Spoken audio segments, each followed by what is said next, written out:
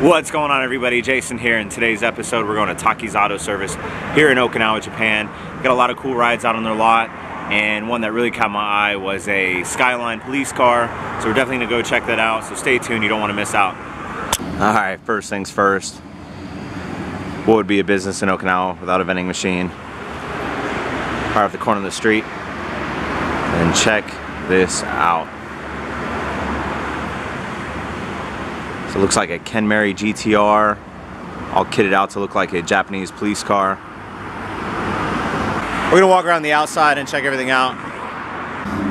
There's an old 180, it's got a bunch of Sharpie written all over it. So Taki's, I'm pretty sure, is a body shop. They're a pretty big name out here. Every car meet I go to on another vending machine. I see a few of their cars show up.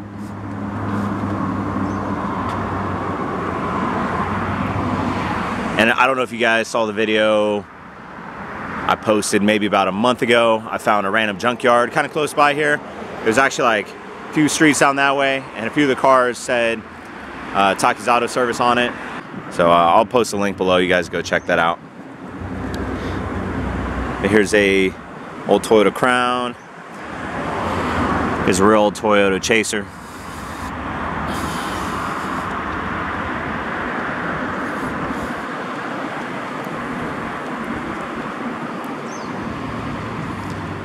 Don't know what this is. I'm not too good with the old Japanese cars. I know a few of them, but this looks kind of like a, I'm gonna take a stab at it. I want to say it's a Toyota Chaser as well.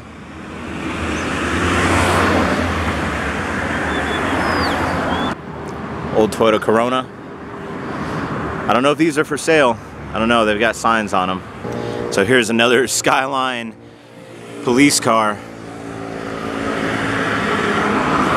This is our R34. It is a 4-door, so it's not a GTR. But look at this massive ram bar on the front. This thing is wild. Get a closer look.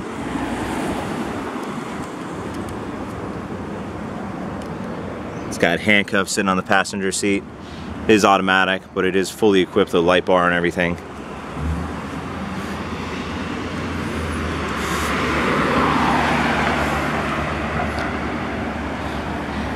I don't know how I'd feel about if, you know, if I was speeding around town, I looked in my rearview mirror and I saw that front end with that bar.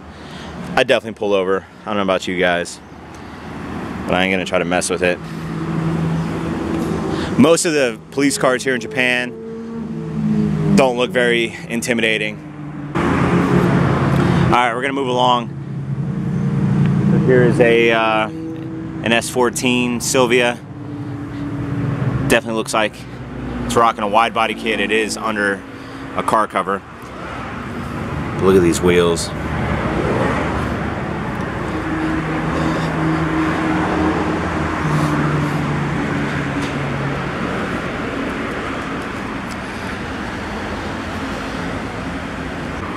There's a beautiful RX-7 for all the FD guys out there.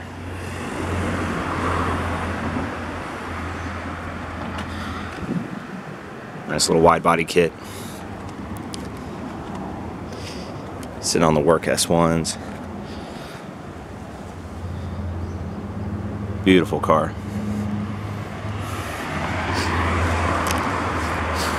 I don't want to snoop around too much, but I definitely got to hit this car up back here.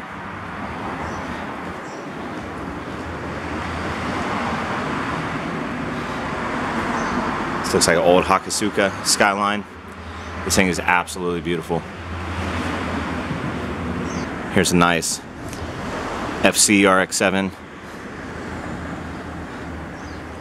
I'm a pretty big fan of these as well. I like the FDs more, but the FCs I think are still really awesome cars.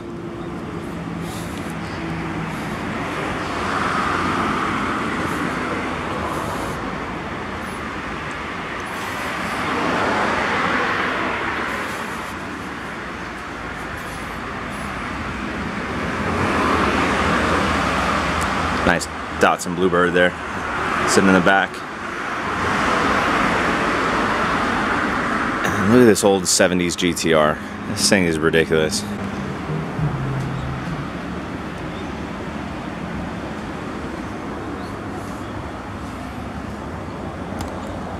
Look at the interior on this.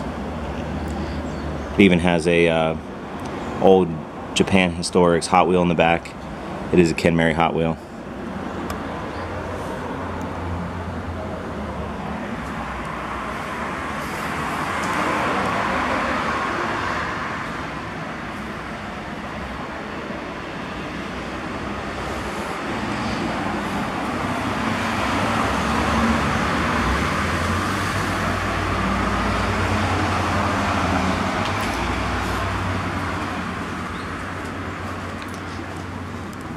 God, I love this thing.